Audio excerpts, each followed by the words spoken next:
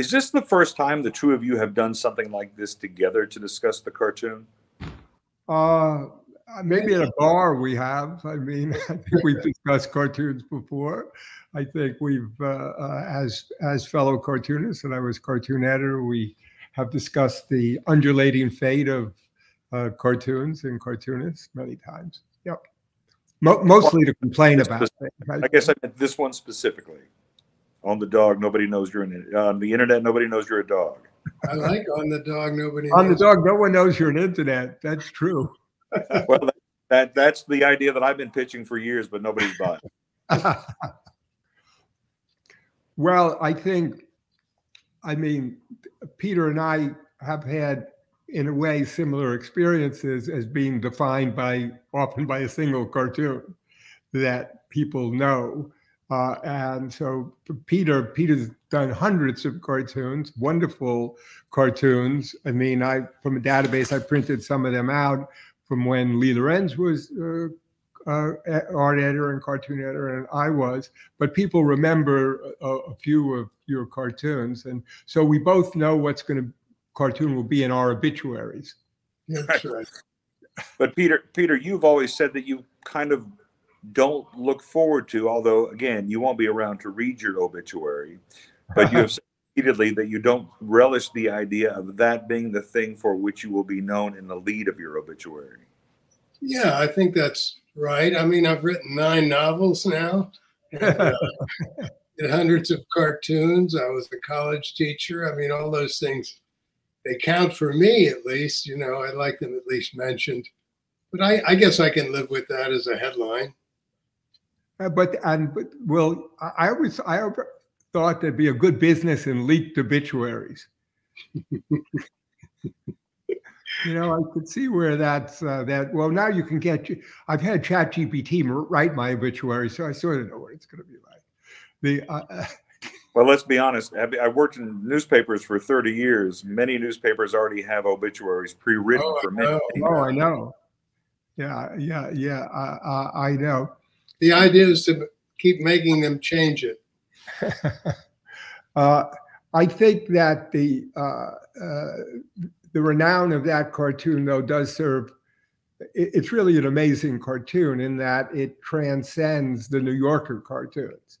I mean, people will think of great New Yorker cartoons and Charles Addams and Peter Arno, but it's very much tied to the New Yorker. I would think many people know of this cartoon who have no idea that it appeared in the New Yorker. So its reach, I think, is much greater than that, and its resonance in the culture remains. That's true, you know. Since we're talking about Peter's other cartoons, you know, when I printed out some of his other cartoons, and I think that you know, I'm looking at a cartoon from that same year, 1993, where it's a Canadian Mountie talking to a patient in bed. Maybe you remember this cartoon, Peter. And he says to the patient at the hospital, "We're borrowing the best features of the Canadian system." So as a Canadian Mountie. So I think when I'm looking over at Peter's cartoons, other than, I mean, here's another really funny one, another doctor scene where the doctor is saying, "We can give you enough medication to alleviate the pain, but not enough to make it fun." And so Peter, it's worthwhile just going over a few of these cartoons. And you can see all of them on my company, cartoonstock.com. A little plug there but this way you can see all of Peter's 500 cartoons. You're shameless, Bob. I know. But I feel like I owe it to myself. Well, Peter, I believe you did 431 for the New Yorker. Is that correct? Is that? I have no idea. I mean, that's what I'm told. I guess that's right. And should have been a lot more. A few for the National Lampoon. Where else did you? I was looking. Your first cartoon was published in the New Yorker in 1979, but you had submitted to the magazine for a couple of years before that, right? Yeah, I think I started out. I got into the Saturday Evening Post first. it was already on the way down, so that wasn't as wonderful as it seemed. And then I did some for the Saturday Review and Clarence Brown. Do you remember? Oh, Clarence? I remember him. We both actually did that. Yeah. That was Norman Cousins' literary magazine, the Saturday Review of Literature. Yeah, it was a fine magazine, and he was a nice man and a cartoonist himself. And then I think, what else did I do? I did the National Enquirer when they were buying cartoons, and they paid more than anybody, including the New Yorker. Really? Wow. Yeah. That would have been probably during that time about $300. Well, at the time, I think they paid. Yeah, maybe. I don't know. Maybe because I remember when we started out at the New Yorker, we got paid about, if you sold, you got paid about $250. Then a different rate if you were successful. But you did four cartoons for the National Lampoon. Yeah, I did. I also did some freelance illustration. I did some pretty nice drawings for The Nation magazine. They used my work for a while, and wherever I could find work. And I did stuff for a little local paper in Georgia where I was living at the time, and got fired from that job for doing a cartoon about a little local fraud that involved the owner of the paper. So, yeah, that's, by the way, one of my favorite stories of yours. And it seems like on the internet, nobody knows you're a dog, to be very much of its time today. Yeah. Well, I think the best cartoons are these cartoons that hold up, over, the Internet Dog this is its 30th anniversary. But I think most of the cartoons, a few of the cartoons that you've done, I'm sure like everybody else played on topical issues, but for the most part, I think the hallmark of a great New Yorker cartoon, maybe a great single panel cartoon, is that it's, I wouldn't say timeless. I'm not talking about hundreds of years, but they work within a lifespan of viewers.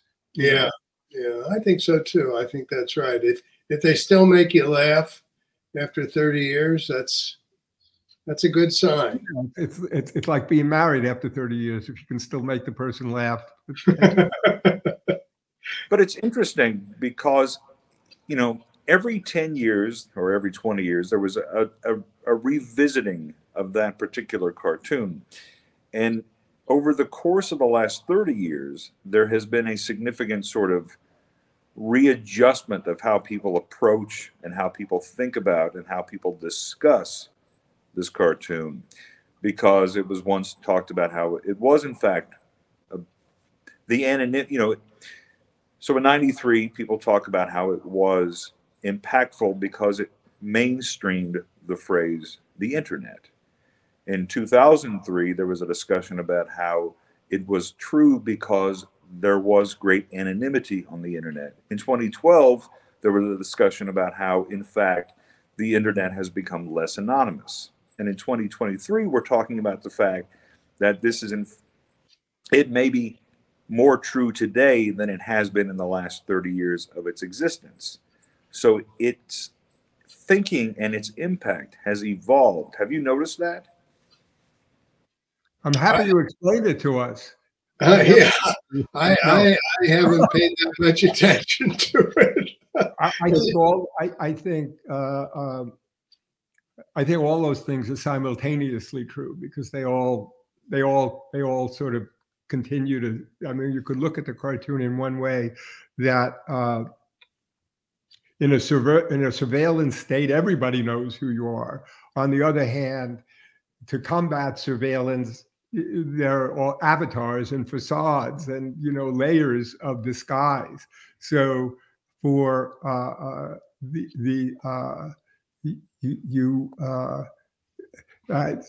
and it's a strange kind of surveillance, where it's a surveillance which is a kind of anonymous in a way, but still harmful, right?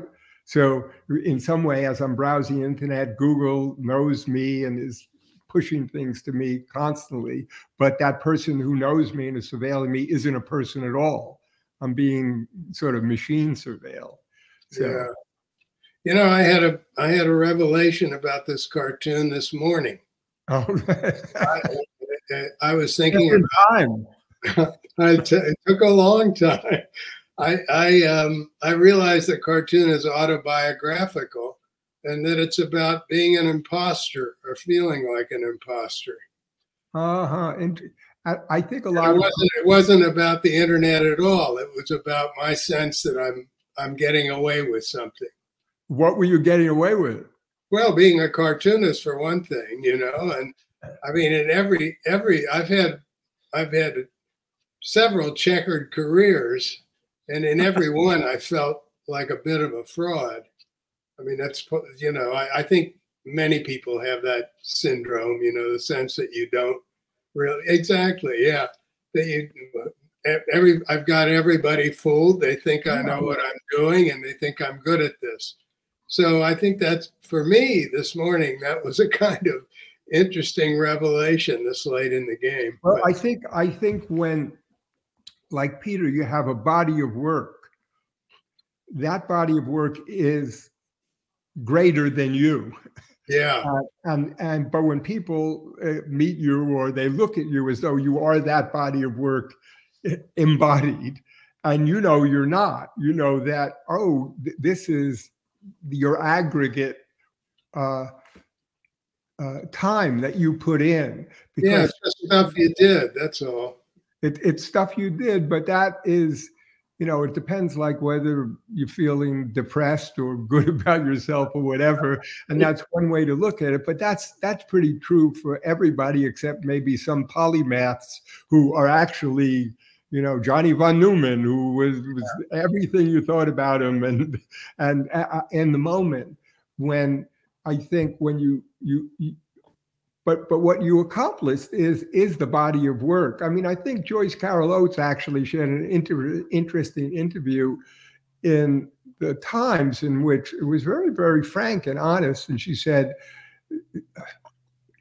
that's what she thought was important, that everything eventually goes away. I mean, right. You go away too. But the interesting, I mean, I find that in the work I did, when I look at it and I look at the pencil markings and stuff, and there's something about it that was done on typing paper at that time that will survive you. And that somebody, I mean, this we have talked about, Peter, and it's a type of consolation, is that, you know, someone is going to be looking at this. It mattered. You know, someone will be looking at that cartoon 100 years hence. It will be talked about. And, yeah.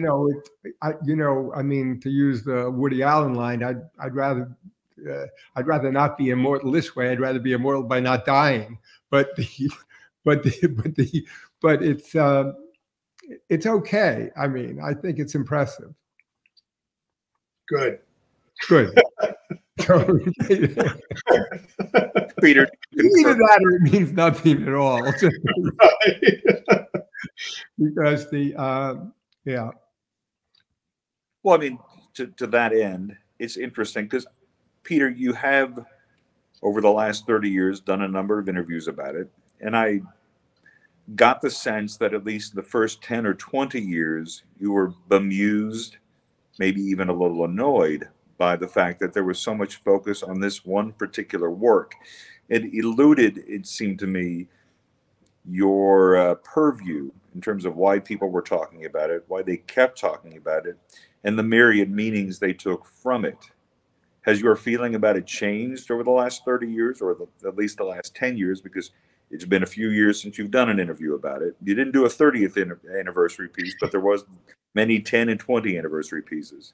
Yeah, no, it has changed over time. I mean, I'm a slow learner, but I have actually come to understand that the cartoon, to people, particularly IT people in the internet who live and breathe the internet, that it has been an important, somehow, signal event, this cartoon in their careers and their lives. I mean, last year I was approached by a young man who wanted to do an NFT of the cartoon, and he actually persuaded me that that the cartoon itself was a valuable kind of almost a harbinger of the way things were going to go. And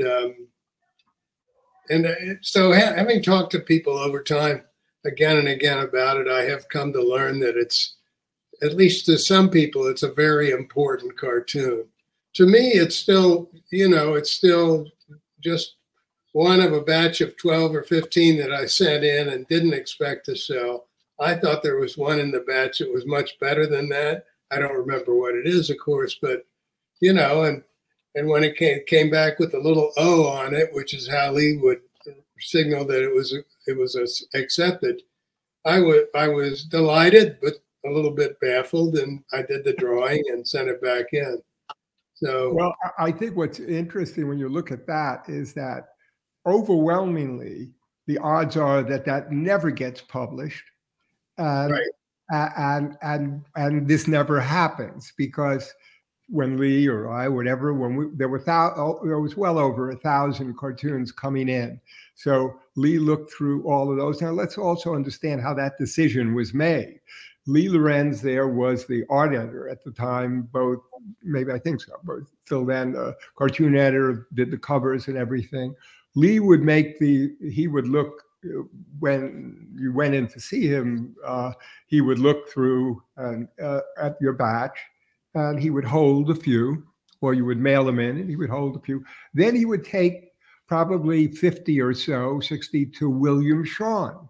William Shawn then, so here's Lee, who is older than Peter, but somehow connects to this idea of the internet. Here's William Shawn, who at that time might be 80, okay? And the idea that somehow, I would think that Lee is sort of explaining to Shawn, who is the editor, what this is even about. And I would think that maybe Shawn didn't get it or understand it. So it's interesting how people got it or understood it before they had any connection with the internet. Well, maybe they thought of it as a drawing about the feeling of being an imposter. You know, I mean, it's conceivable, right? I guess I don't. There wasn't at that 1993. There's no graphical user interface. There's no Mosaic, isn't it? Right. Netscape browser. Netscape. For most people, it's still AOL. Right, but are they seeing anything? It's calling on your modem, and so, I mean, it would be a close run thing of this thing never actually getting published. Yeah, certainly. Well, that's true of all cartoons, isn't it? I mean, Lee and you, Bob, I presume you have about 2 seconds to decide whether you're going to hold this cartoon or not, because you are looking at that. There's 2 seconds to make the wrong decision, right? Because but to make the right ones too. Yeah, the right ones also, and it definitely is a gut feeling that you have, that what Lee saw in Peter and what I saw in other people is honestly, you know, a voice. And one way I can contrast it very strongly is with let's say the cartoon caption contest, which I'm a fan of and I helped create and whatever, but there you just have a gag that's just in space with no personality, no voice. The New Yorker during those years when Lee was there, and I hope when I was here, got to see sort of how Peter thought within this space. And there was a real consistency in when you look at all the cartoons that you did, Peter, that almost all of them there's a joke, but there's a subtext in which the joke is expressed.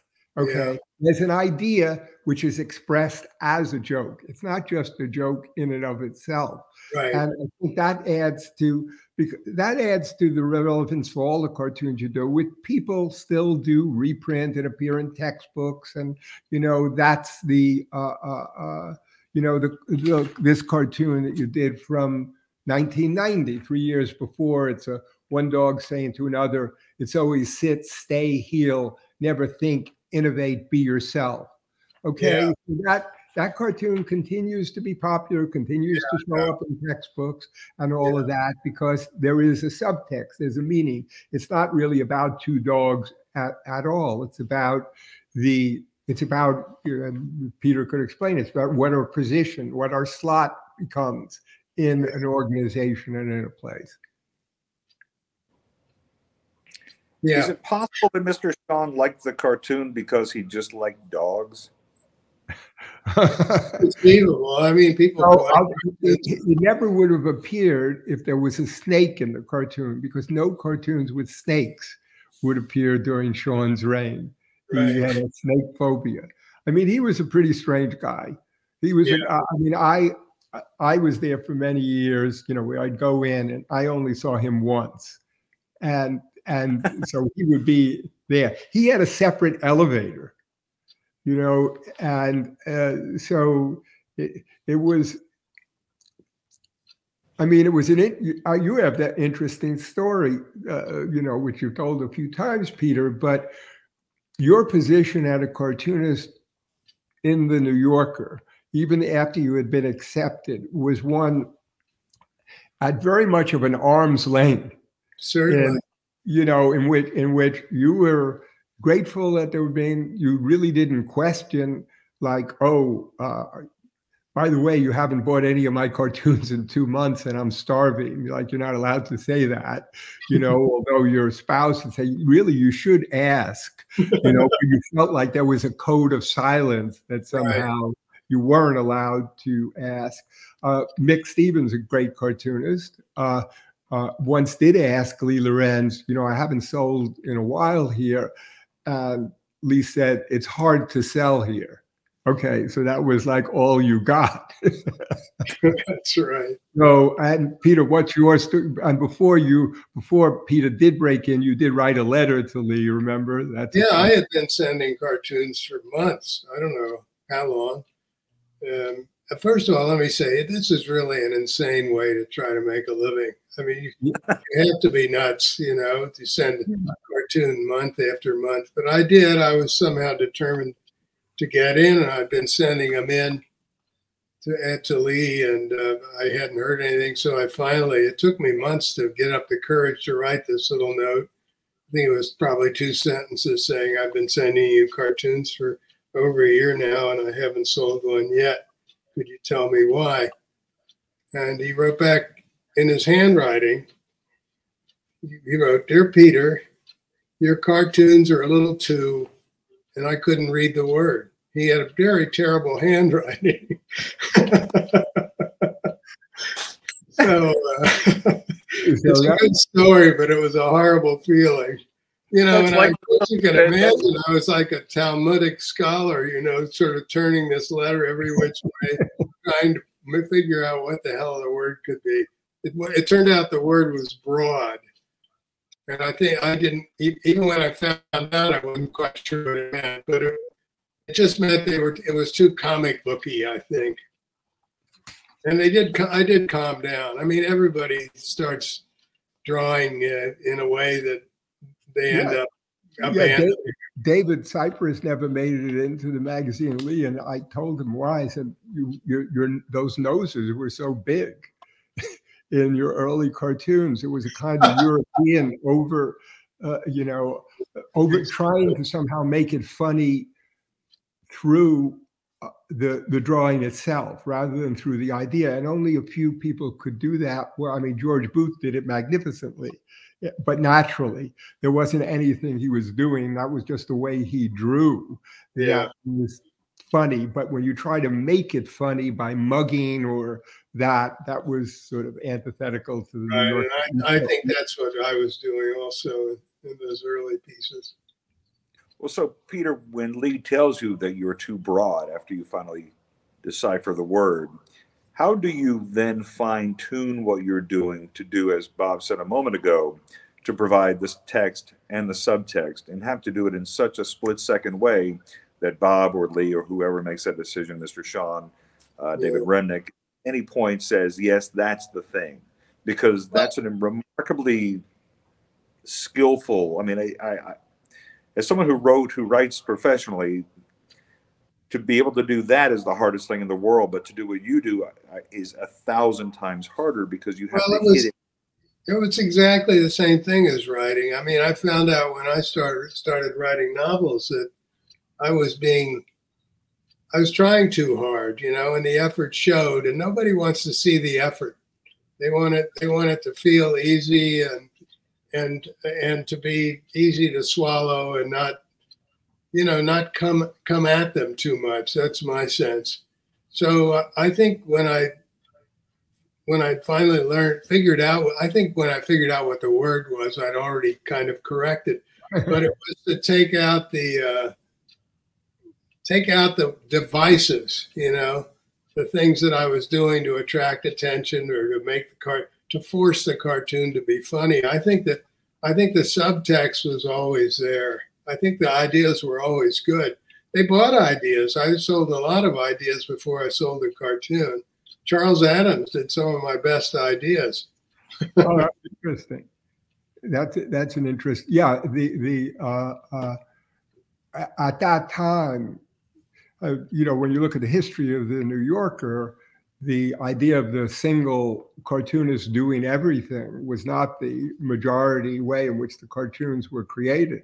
There was often, I think, during certainly the 30s and the 40s, Jim Garrity, who was the art editor, cartoon editor, maybe the first one that really makes sense there, did most of Peter Arno's jokes, ideas. It was Peter Arno was setting the sort of the sitcom for which could be written, and that was certainly true of Charles Addams. That and it's obvious by the fact that you have Addams Family movies and TV shows. Even during the 70s, they were buying ideas because the arc of someone's career often is that they sort of run out of ideas. Yeah, but they can but their brand is still there, there was also an encouragement, I think, or at least seen partly that way. These guys, it's a way of telling you we're interested enough in your work that you should keep sending it. I didn't realize that at the time, but I think that was part of the message. The New Yorker always gave out mixed messages, so it wasn't. Well, everything about the New Yorker was very much a subtext that you had to decipher about what you know what was doing, rather than, and that was really the way in which I think Lee taught by example. Really, you got from dealing with Lee, who was a great guy. You sort of understood, first of all, I think, and most importantly, is that he cared about the cartoons. It wasn't simply, hey, we've got to fill a space and this is my job. And he was really a great gentleman. He was very polite. And he was a great artist. I mean, the other thing was that he could draw circles around almost anyone doing the work. So his background was in painting and fine arts, I think, from where he was. But it's interesting. He was a great artist, but he wasn't looking for great artists. He was looking, I think, as part of the philosophy of that time when he took over. You know, so it's 1972 when he takes over this. Already, Sean has been looking for a singer-songwriter model, someone who authentically creates the entire thing, so that person's persona shown through the cartoons is part of the subtext. That would be the clearest with someone like Roz Chast, right? Clear that it's only Roz who can do Roz's cartoons. Right. And it's a package deal that you see. But in some way, I think that was true of that generation that came in, whether it's Jack Ziegler or Michael Maslin, or even Arnie Lennon, Mick Stevens, Peter, myself. We all came in that generation. And what they were saying is that, you know what, we're more interested in the persona, the personalities expressed through the cartoon than the absolute highest level of artistic skill. Because the highest level of that kind of skill, you saw really, I would say, in the 40s. You know, if you Right. if you looked at that, these are big set pieces by, you know, Peter Arno or Whitney Darrow, or, you know, then, you know, Lee, George Price. I mean, George Price is an interesting example. He did none of his ideas, none of those ideas except one cover for the New Yorker of all of these sort of bedraggled Santa Clauses, some of them very thin on a subway train. It's a wonderful drawing, but all of the rest were ideas that were supplied. So you don't really, you sort of split the difference in a way. You wanted more personality, more authenticity, which was part of the 60s, part of the 70s. And, you know, I think that still continues today. Right, same thing with comedy, really. You know, you look at a Bob Hope or someone who's saying somebody else's lines. That's what a comedian is in the 40s. Stand-up has evolved in a similar way. Well, you both came in at the late 70s. Did you both think of yourselves as having a particular persona? Did you look at your work and think, that's mine? Or did you think that others would look at your work and realize, based on that singer-songwriter model that you talk about, which I think is really, really a terrific way to put it, do you think that, do the two of you think that when people looked at your work, they knew who it was without looking at who had signed it? Well, I sort of made sure of it because I had a weird style of dots. So it was like I made sure that they knew it was my work in a way, in a gimmicky way, but in a way, actually, that came organically of just my obsession with a kind of drawing. Right. I don't think originally I thought that. Originally, what I thought is we were all out on a hunt to find an idea before the other person. And it was very male in a way, like you know, you really thought, oh, I am happy I found that idea before the other guy did.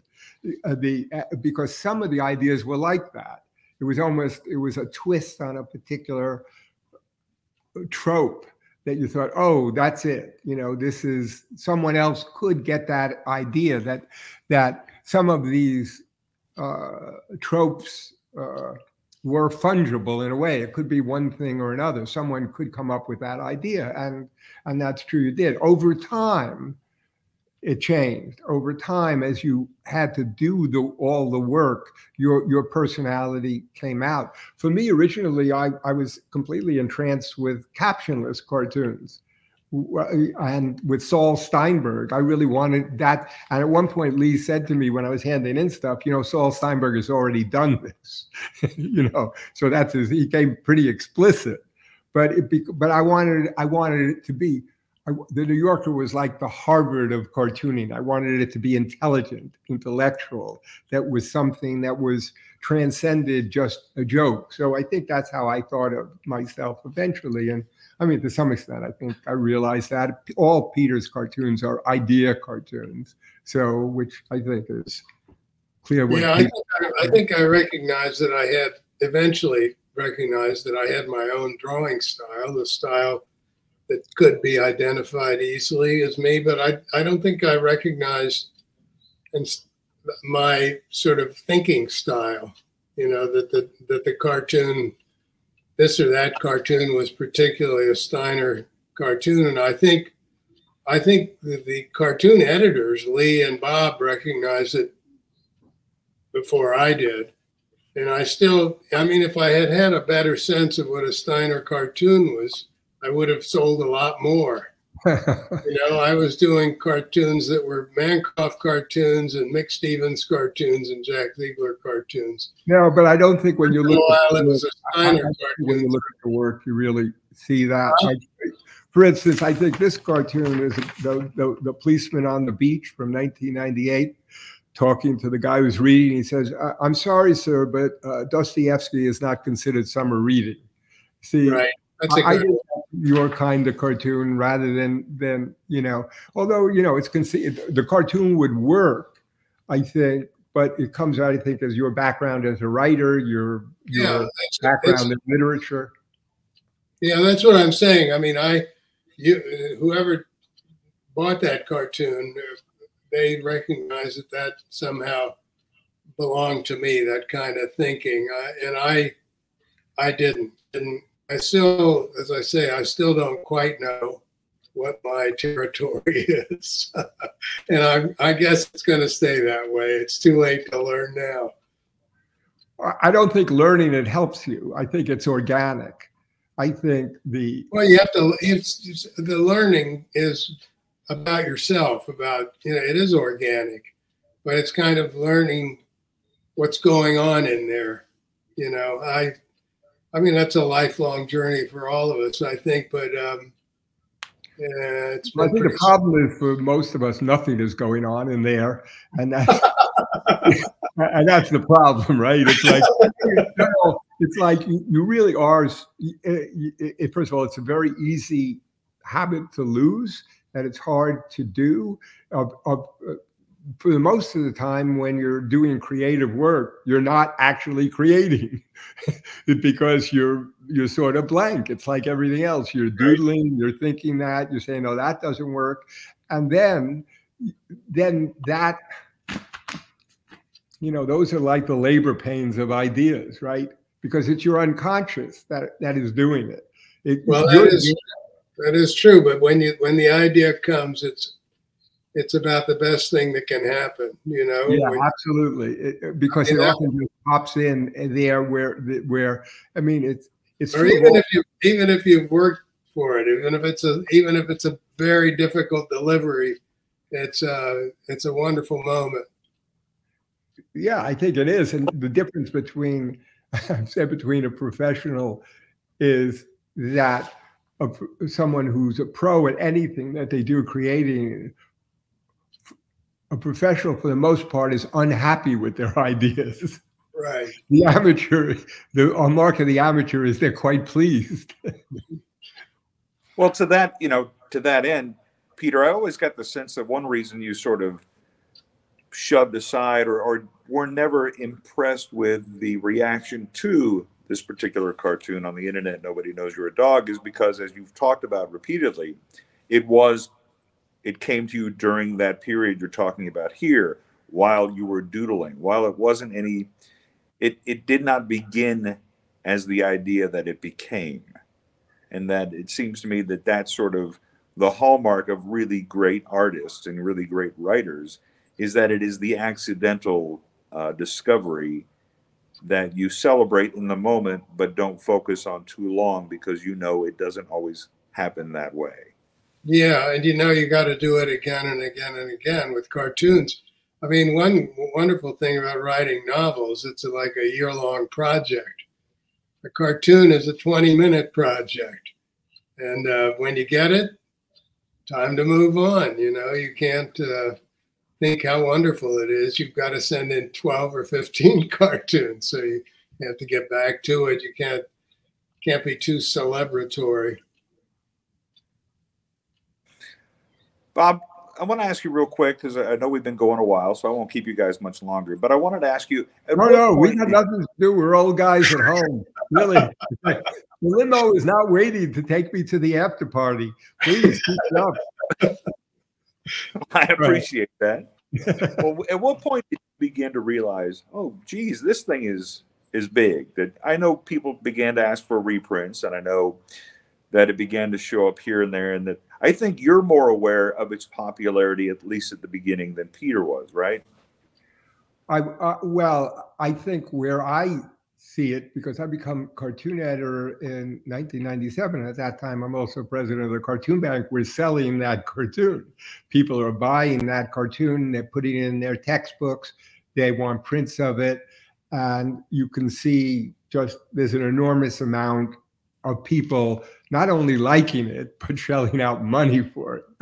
And so that's the sincerest form of flattery and your praise, and they think it's becoming, it's in the culture being referenced, obviously. So I don't know how you would do a Google search for it, but if you would see one thing Peter said, it pretty soon after it becomes, reference. So I'm sure, Peter, that because the Cartoon Bank starts at the New Yorker in 1997, where it's a business, but Grace Darby and the other lady up there's a reprint lady. So you would be, before that happened, whenever someone would request by letter, a cartoon, then the ladies there, the librarian ladies, they wouldn't tell you about it, but eventually you would get a check.